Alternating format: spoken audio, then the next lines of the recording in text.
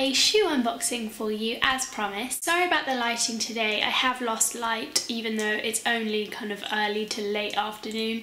So, and it's also kind of cloudy and grey outside, so I have lost light a little bit today, but I don't think you need it too much for the shoes that I'm going to show you. I started lusting after these shoes after I started watching Lulu Trixabelle's channel, and I'll leave her link down below. I think that's her channel name.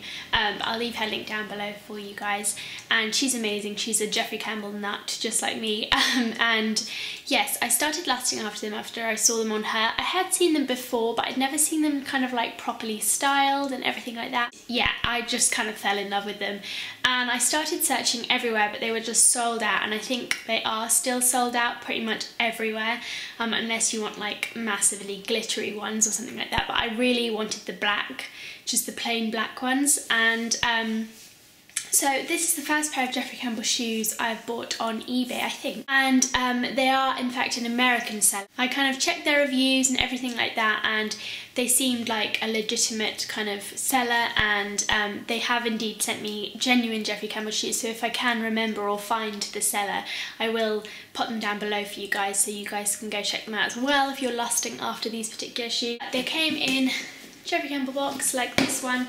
A good way of telling if they're genuine is if they come in one of these boxes. They should not only be decorated on the outside, but they should have details and stuff on the inside as well if they are real Jeffrey Campbells, and also they tend to have some kind of thing like this, and as you can see I got the Lana. Where is it? There it is. And for those of you who haven't seen the Lana before, they look like this.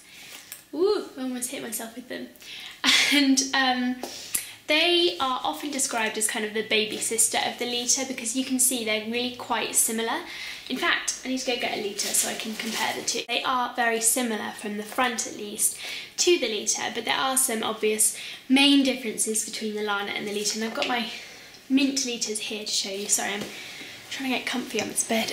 These are the two together, and they're about the same height, I think. If anything, the Lana is ever so slightly taller, but not by much. Hang on, let me try and get them. Yeah, I think they're pretty much the same.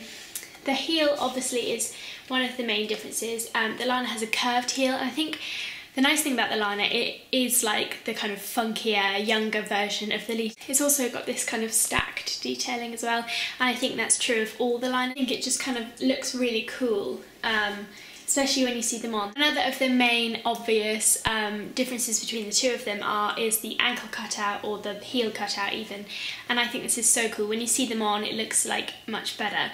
I just love the way it looks. It just, oh, they're just such cool shoes. I think they're really like more of a kind of understated cool compared to some Jeffrey Campbells, I think, and they've obviously also got this kind of Doc Martens-esque pull-on thing here. Another difference between the two of them is that Lana's have zips, which makes them super easy to get on and off, and you don't have to keep undoing the laces and redoing the laces up, so I think that's a really nice feature. Actually, I use that a lot. I don't undo these when I'm wearing them.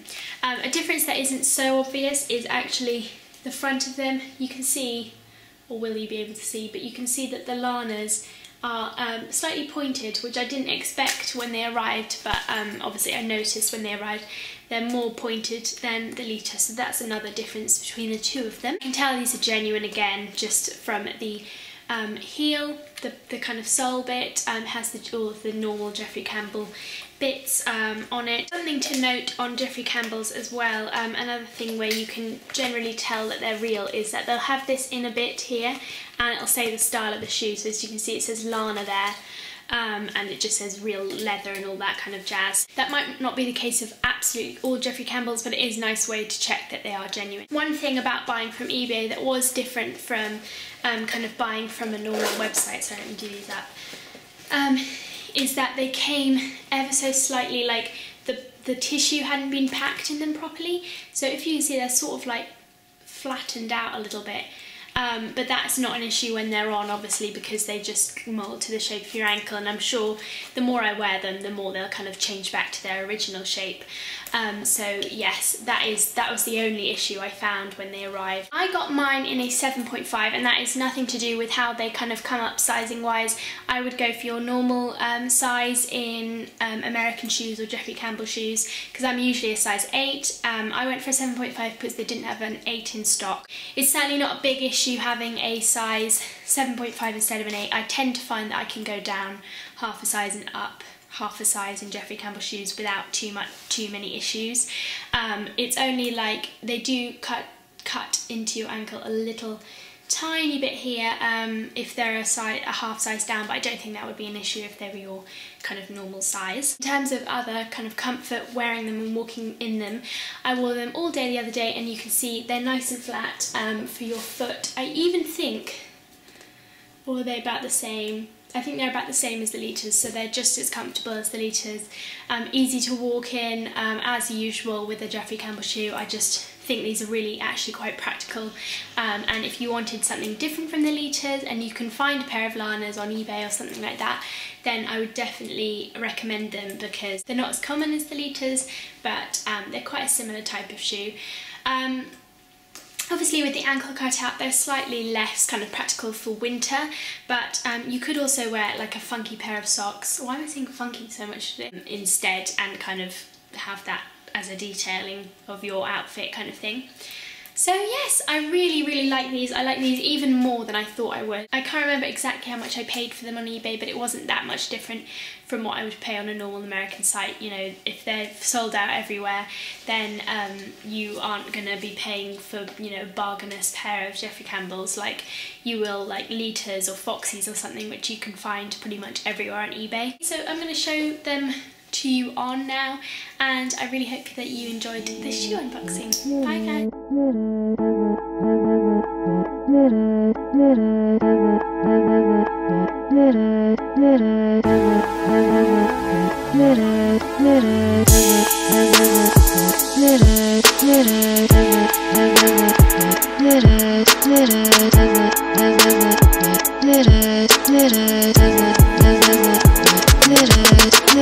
Da da da da da da da da.